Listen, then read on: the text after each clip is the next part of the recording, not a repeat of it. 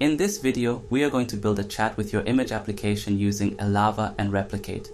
Whether you are a beginner or an experienced programmer, I'm going to explain every step in detail to deliver the information. For those looking for a quick and easy way to create an awesome user interface for web apps, the Streamlit library is a solid option. Let's try it out. Upload your image, and then you can ask the AI questions about the image. For example, you could ask, "What is this image about?" LLava will then respond to your question with a text answer.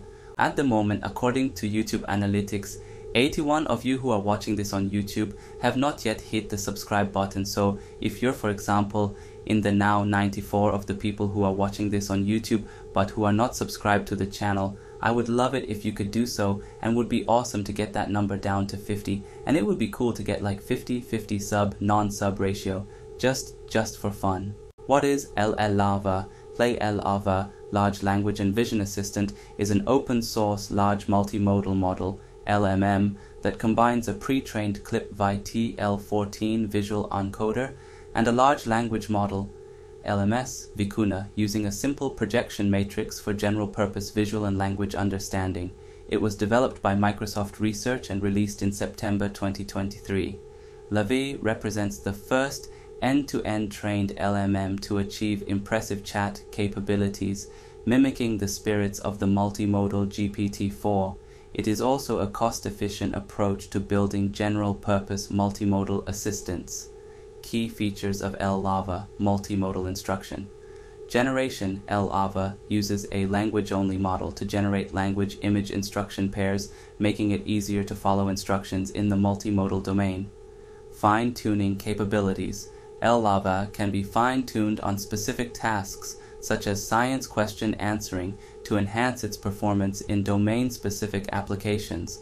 Large language and vision model. LLava combines a vision encoder with a powerful language model, allowing it to understand and generate content in both visual and textual formats. What is Replicate? Replicate is an alternative way to host the models on a cloud platform and use the LLM via API calls. Which models are available for us to use? We're going to use Llava 1.5 models, Llava 13b. Ready to get started? Get a Replicate API token. Here's how you can get your Replicate API token. Visit the Replicate website, go to the API tokens page and copy your API token. Then we will set up the coding environment. You want to start by creating a venv on your local machine. First, open your terminal and create a virtual environment, then activate it. You should see venv in the terminal now. Now, let's install the required dependencies. Let's start to build an app. You can easily set the title of the app shown on the browser using the page title parameter. When developing the chatbot app, divide the elements as follows. Put the app title and creates a drop-down select box. It has one option, Llava 13b. You can add more model if you want. Use if-else statements in the sidebar to handle different case checks if the selected model is Llava 13b. If it is, it sets the variable LLM to a model. Create a temperature to control the randomness of the output.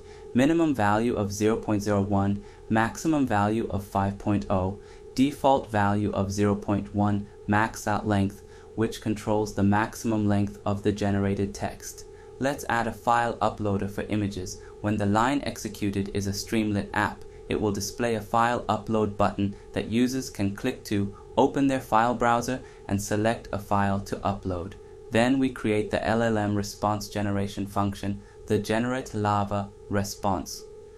Function is a custom function that helps the LLM language model respond to users' prompts or messages. It maintains a history of the conversation to understand the context better. When you give a prompt, it adds it to the conversation history, and then it uses this history to call the LLM model to generate a response. The model thinks about the conversation history and produces a new message as a reply. This way, it tries to understand the conversation and give a meaningful and relevant response. Then we're going to add, display, and clear chat messages.